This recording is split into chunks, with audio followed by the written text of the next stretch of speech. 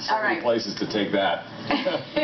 We'll just leave it there. Big Buddha, he is at Dancing Cranes Imports in Salt Lake City this morning because it's the full moon fair. Hi, B. Well, just so you know, Waikiki, the little translation of Waikiki means little water. Just thought I'd share that with you. Little water, lots of other stuff. Hey, watch out. There's a little water right there. Yeah, but that's the problem. There's only a little water. The rest is sewage. Yes, thank you. Thank you, Dan. See, we're on the same page here. Our next guest is it Craig? Yes. Salazar? Craig Salazar. Good morning. How you doing? Good. So, the medium that you practice in, is it theta? Is it theta? What is it? Explain it. It's pronounced theta. Okay. And so what theta is it's an energy modality that I use to essentially help people, counsel people, access the big universal energy and work with it. And so it's in reference to brain waves, and everybody naturally goes into a theta state when they sleep, sometimes when they dream, and so I'll do it consciously, and during that time period be able to help the person. Obviously, the Full Moon Fair is the best place to come and actually experience it face to face. I don't know if this is possible. I'm kind of putting you on the spot a little bit, but could you do a reading or feel the energy of Dan and Kerry through the camera? I can definitely try. I can definitely try and give it a shot for sure. Okay. Well, what are some things that people usually ask? They're looking for guidance in life, whether it be relationships or work, or sometimes they're feeling strange things going on in their bodies, or they've had weird experiences and they just want answers and they want guidance with that. Well, part of it, I'm assuming you have to be open-minded and like be an open channel and let it flow so that you guys can connect. I'm assuming. Yes, very much so. Okay. Very much so. So Danny, Kerry, if you will, Greg can actually hear you. So if you have any, open yourselves up. Open yourselves up and go ahead and talk to Greg. Let's see if we can't make a connection here. Okay. All right. Dan, you want to go first? See. So just random questions, important questions. Anything, I mean, he's just trying to gauge you, Dan. It's kind of like, our detector. Are you telling the truth? Are you, lie open detector. Up. Not lie detector. Just trying to get them to open up, right?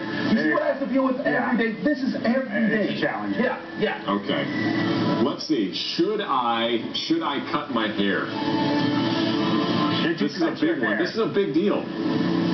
You know what? Don't cut your hair. We're news anchors. Yeah, don't cut your hair. Let it go. Let it go. It's going to be as long as Kerry's soon, then. There you go. Yes. Then you guys can be twinners. Okay, do you have something deeper, Kerry? Kerry, you have something deeper? I just want some run-of-the-mill guidance. Just guide me in my life. I have no guidance right now. What do you think I should be doing? I've been trying to guide her, and it hasn't been working. When it comes to guidance for your life, I always tell people to go within, listen to their heart, rather than get distracted by your brain and all the things that run through it. Disconnect from that if you can, whether it be through meditation or prayer, and go with your heart. How much of that is actually true? I mean, you're telling that, but I've heard that adage quite a bit. But is your heart connected to everything, and you should follow that? Very much so. I mean, your heart, in my mind, is the center of everything, and a lot of times people get distracted with their brains, and then they lose sight of what their heartt's telling them. Well, my heart and mind are telling me to go shopping today. No, that's called impulse. That's not your heart. Your heart and your mind are both connected. Both of them are telling me to go shopping. I'm getting a reading right now that's coming from Kevin. Stop shopping. Stop shopping. That's from somebody named Kevin. Is there a Kevin in your life, Kerry? Yeah, there's a big Kevin in my life. Yeah. He said stop it. Please. I want to listen to the psychic. Wow. So again, we're really just trying to open things up. I hope we're trying to establish a connection with Dan and Kerry.